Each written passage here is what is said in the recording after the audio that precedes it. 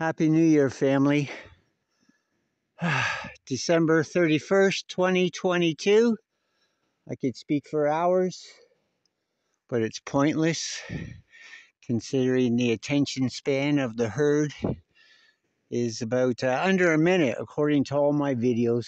And most of my videos aren't much more than that. Anyways, I just got a text. A good friend, many, many miles away, just dropped off my new diesel can and diesel. It looks like a care package. And I'm just heading back up to my cabin.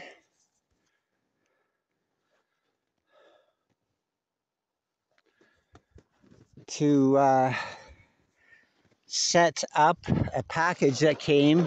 It's called a diesel space heater. And it's mainly because it gets to minus 30, minus 40 here. And sometimes I don't always wake up to my 2 or 3 hour alarms I have set 24/7 to wake me up to stoke the fireplace, the wood stove.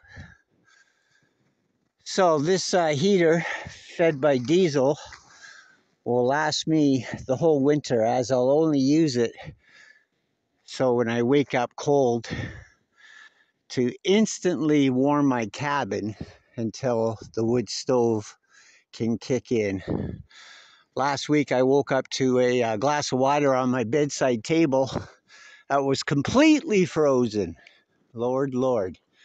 Took a couple hours for my cabin to heat up. So this is the solution to that. So let's get back up to the cabin and I'll quickly open the box and wish you all a happy new year once again.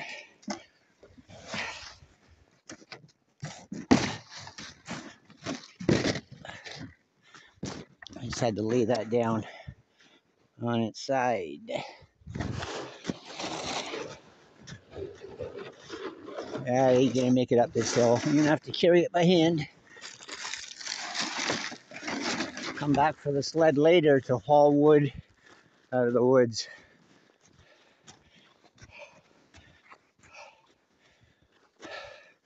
So the year 2022 has been the year that proves the wrongfully labeled conspiracy theorists, everything we've exposed, to be absolutely true. Crazy times we live in, when those who do the independent research are called crazy. The crazy ones are the gullible ones, the delusional who trust in man alone. So, temperature here is not good.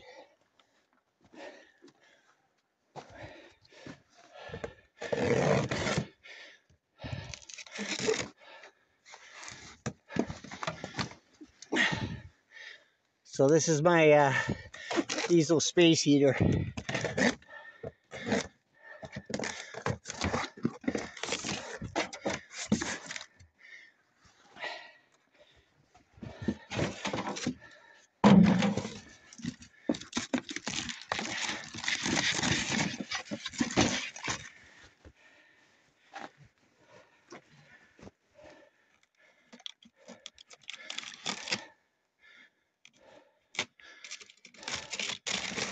So here I am 21 months later after being poisoned, well, incarcerated on 100% false lies by someone who came to verify a gold coin I was selling, who came back and robbed me.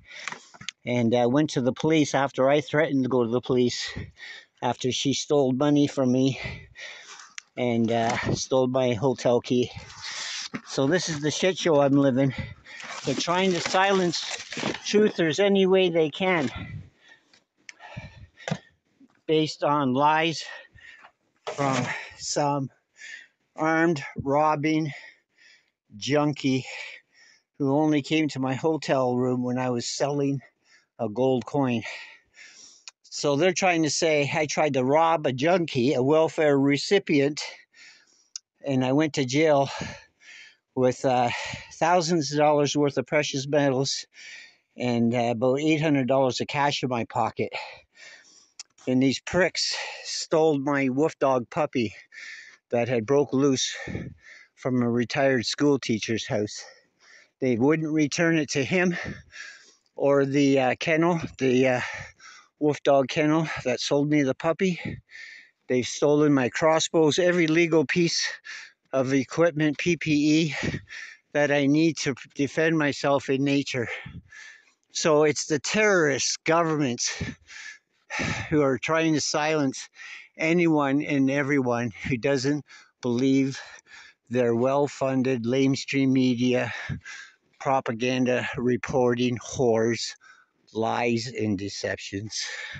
God bless you all.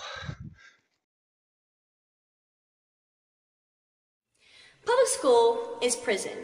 Yes, of course, the buses may be different colors, and the fences that surround the facilities may be slightly different. However, a prison is a prison is a prison. And what we've been putting our kids through is literal hell. As someone who has gone through public schooling, and someone who would never ever put their own kids through it, I'd like to talk to the public about what we're doing. You're putting your children into a 40-hour-a-week work. I mean, you're putting them into basically a job, 40 hours a week.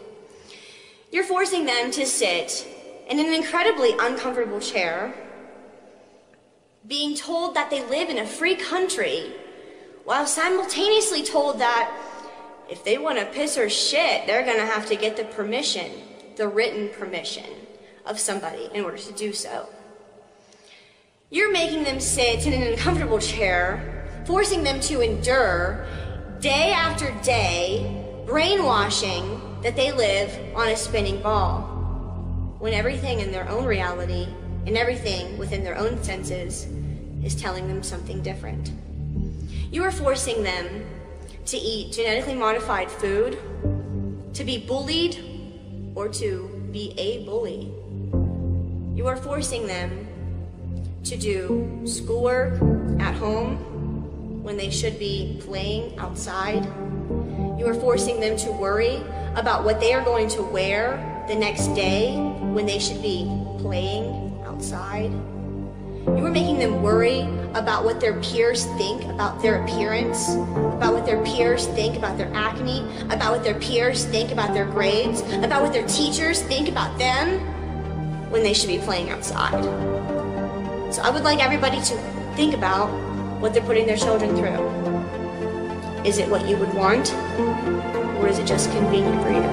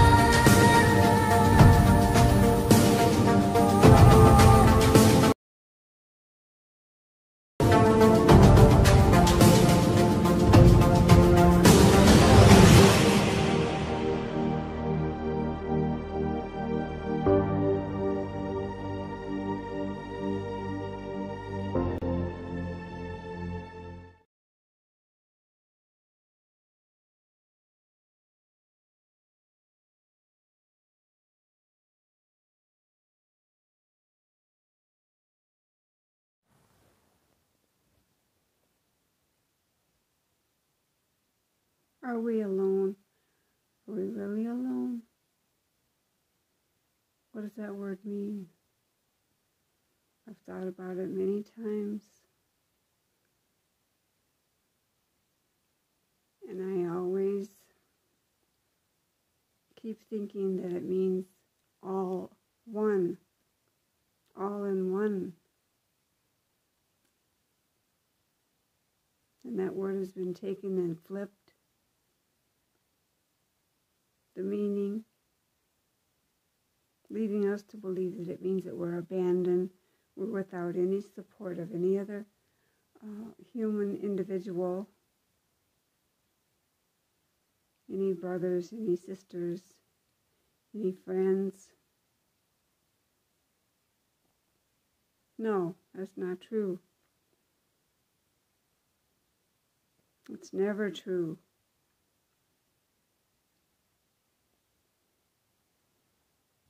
Because we're connected. We are connected in spirit,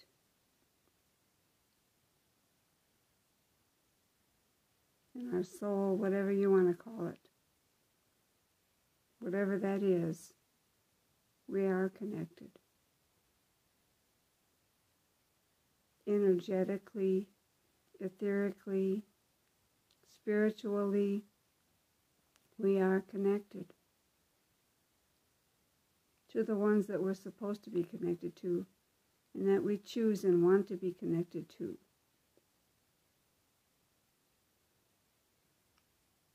In our energy, in our intentions, in our thoughts, in our feelings, we do affect each other. We can energize each other, encourage each other.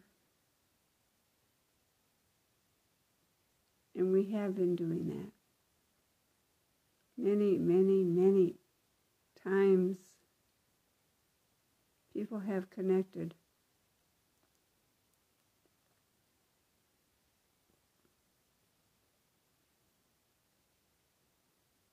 There's so much going on right now coming at us, straight ahead. There is a wicked storm coming. That song didn't just come out of nowhere. No.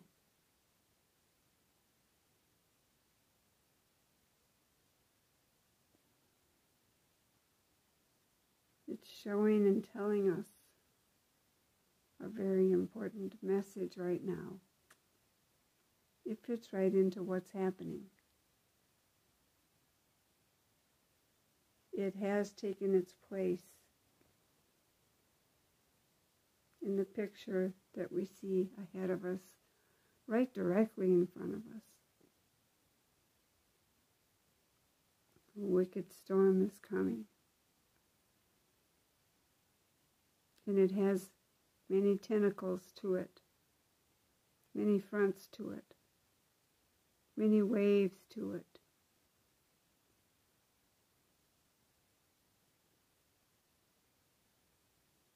But I see it all as positive. Can you see it? Can you see it? This all has to happen.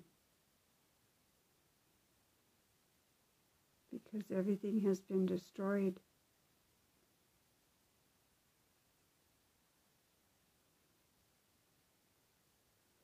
Everything good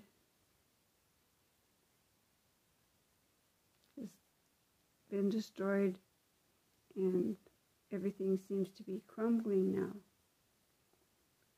The whole big mess, the whole big wicked mess, all of it.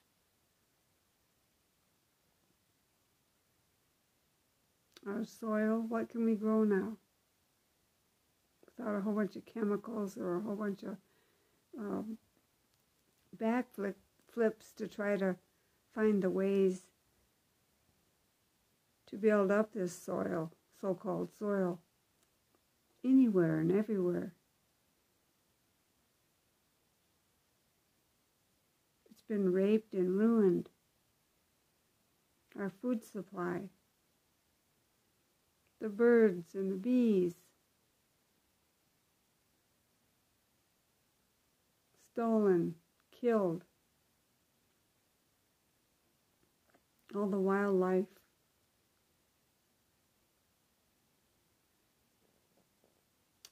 And then our people.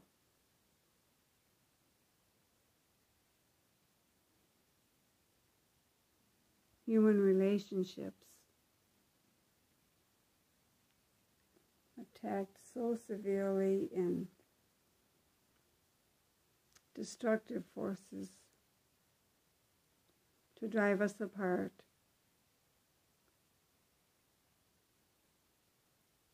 But somehow I think it's not working as well, because a lot of us are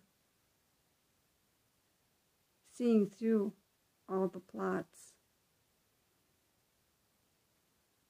And we're having compassion on one another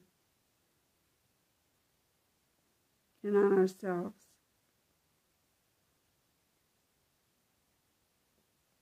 To be able to look around and see there are some things that we can do to help ourselves and to help our loved ones, each other. We are each other's loved ones.